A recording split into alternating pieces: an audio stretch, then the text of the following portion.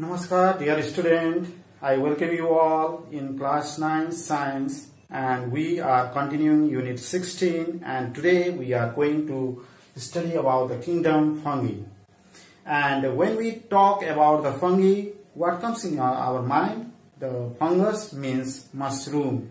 So we relate fungus or fungi to mushroom, and by looking mushroom we may think that it belongs to plant kingdom, but it is not so. Okay, so what are the characteristics of fungus or fungi we will study in today's class. So let's begin to study each character one by one. So first is about the habitat or how they are found in nature. Now fungi are the large and diverse group of living organisms. Means they are large in number in earth. Okay, so they are about 1 lakh of species of fungi are found on earth. They are cosmopolitan, means they can survive in different habitat. They can be found in mostly in the damp places or the moist place. It may be on the piece of log, okay, plank. It may grow in cardboard. It may grow on bag. It may grow on your tiffin when you left food inside it, or sometime you may have seen it growing on the moist bread surface. So all this makes a large species of fungi living on the earth or present on the earth. Okay, and second characteristic of the fungi is that they are non-vascular. Non-vascular means they do not have conducting tissues like xylem and phloem. So they don't have xylem and phloem in them. Okay, instead of that they have hyphae, which are filamentous organ which are found in different organisms which belongs to this kingdom. Okay, and they are non-flowering, means they do not bear flower, as well as multicellular organism, means the organism are made up of many cells, but there is one exception. What is that? That is which is made up of single cell, that is unicellular organism. And as we already know that all these organisms are eukaryotic organisms having well-defined nucleus and cell organelle in it. Okay, and when we talk about the mode of nutrition, as they do not contain chlorophyll in them, the mode of nutrition will be heterotrophic. And what are heterotrophs? Those organisms which depend upon autotrophs for their food are known as heterotrophs. And in case of fungi, heterotrophic mode of nutrition are of 3 types. What are they? They are saprophytic mode of nutrition. What is saprophytic mode of nutrition? First one is saprophytic mode of nutrition. What is saprophytic mode of nutrition? The type of nutrition in which an organism is attached to dead and decayed matter. Okay, which get the nutrition from the dead and decayed matter, which lives in it. It secretes enzymes, and that enzyme dissolves the organic matter present in the dead matter, and that dissolved part is absorbed by the organism, and get the nutrition from it. Okay, that type of mode of nutrition is known as the saprophytic mode of nutrition, that can be seen in case of mushroom.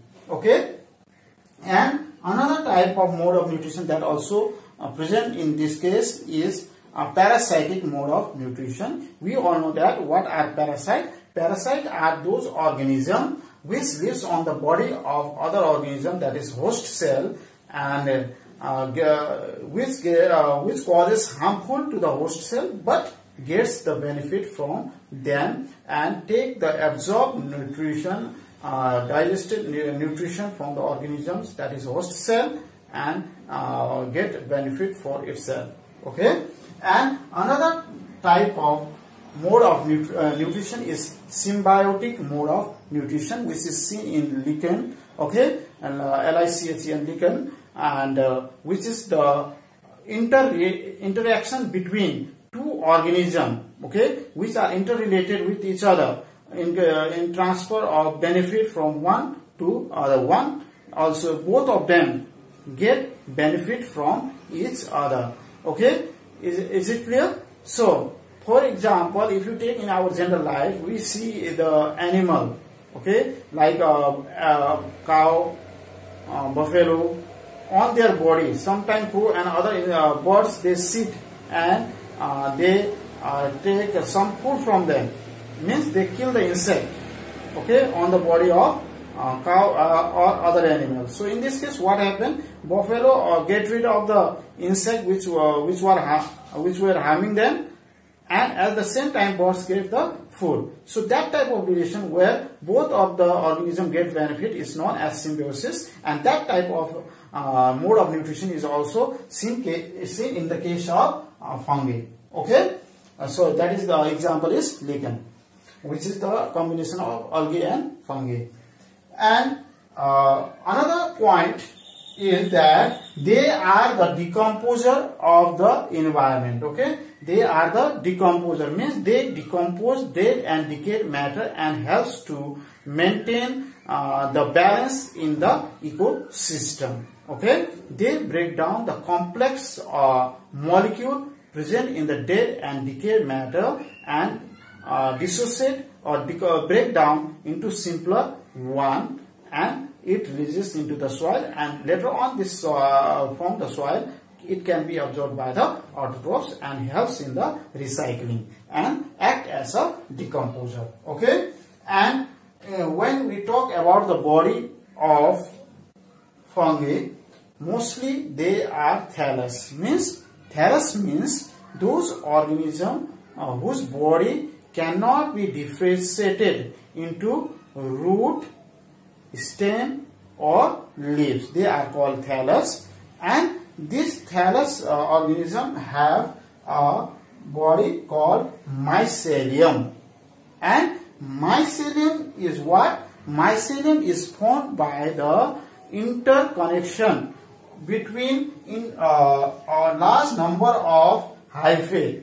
Okay, and the hyphae are what? Hyphae are actually filament-like structure. Okay, filament-like structure which may be septate or non-septate or aseptate. Now, septate means when the cell organism have the many nucleus and there is divisor which is called septate to divide the nucleus into different portions. So if you see hyphae are thread-like structure, okay, and they are thread-like structure, they are interwoven like this.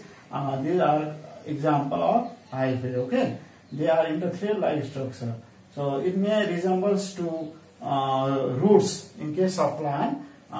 They resembles to roots. They do perform similar activities like that of septate hyphae means if there is nucleus, if there is separation like this, okay. These are nucleus and they are separated by a divisor. This divisor which is called septate. Okay, if septate is present, if they are having this type of structure, they are called septate hyphae. Okay, they are septate hyphae. They are septate.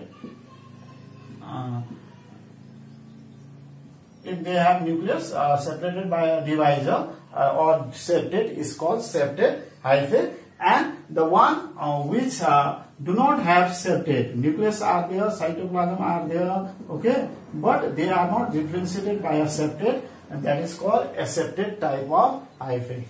Aseptate, okay, aseptate. type of hyphae. Is it clear?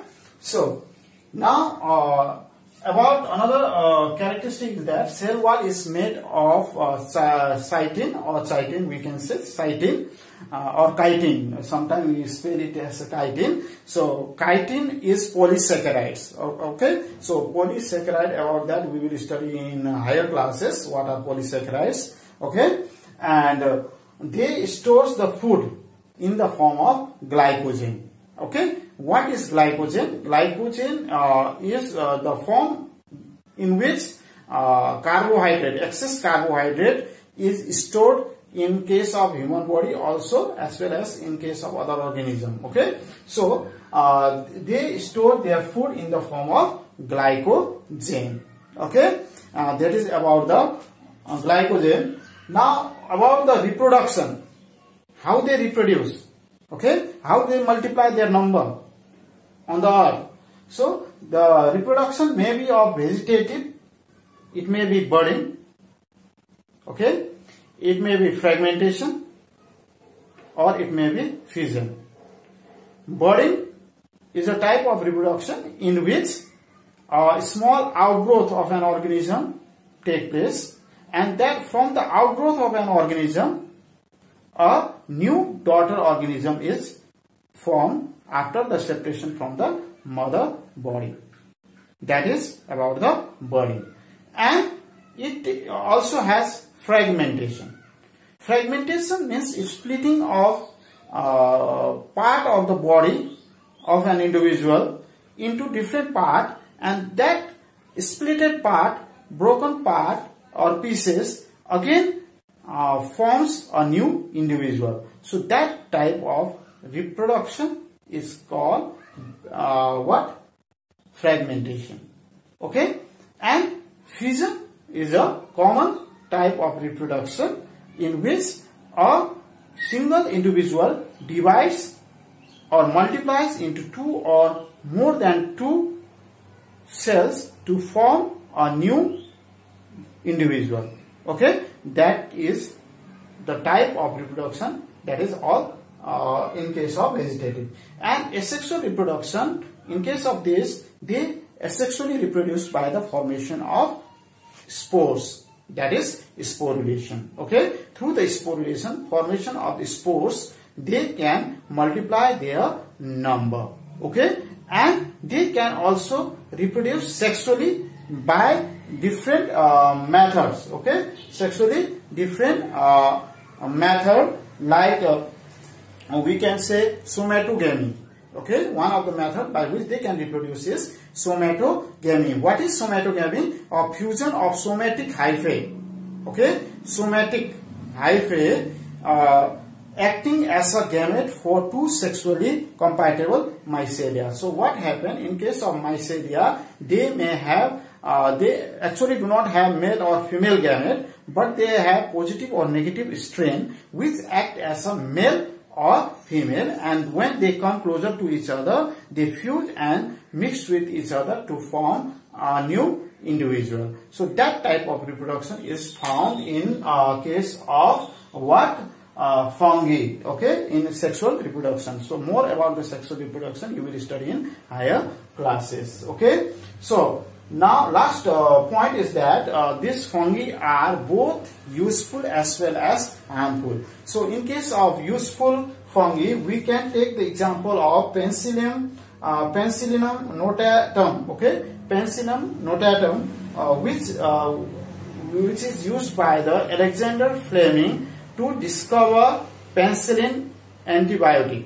Okay, penicillin antibiotic is produced from the Penicillium notatum. Okay, which is used as antibiotic, which is very useful to human being, as well as some of the fungi like mushroom. Some edible mushroom are there, which like Agaricus campestris, which is used for eating as a vegetable, which is very nutritious and helps in preventing or lowering down diabetic as well as cholesterol or heart disease. Okay, it is prescribed for curing heart disease too. And similarly, yeast. one of the example of the this fungi is used for in the fermentation of the bread, beer, and cheese, etc. Okay, and harmful effect is that sometimes this plant, this group may cause different types of disease like ringworm. Causes skin problem. Okay, is in the skin, ring like structure is formed on the skin. Okay, that is caused, and sometimes it causes allergy also, and it also helps in the spoiling of the food. Okay, food contamination is also caused by the fungus, okay, or fungi. And Amanita varna, a type of mushroom which is non-edible mushroom, causes death or nausea also. So fungi are both useful as well as harmful to human being as well as other living organisms, as it causes diseases as well as it is used for good purpose also. Okay, so example, if you say example are yeast, mushroom, and mucor, which belongs to this kingdom. So today we have discussed many things about the fungi. So fungi are large in number, they are non-vascular, multicellular, eukaryotic organism, they are heterotrophic, they cannot prepare their food themselves, they act as a decomposer, and their body consists of mycelium or hyphae, and their cell wall is made up of chitin, and they store the food in the form of glycogen, and they reproduce both vegetative, asexual, and sexual method, and they are useful as well as harmful to human being as well as other living organism. For today, this much. So I hope you have understood the characteristic of the fungi, and we will study more about the classification in next class. Thank you for today. Thank you all. Stay home, stay safe.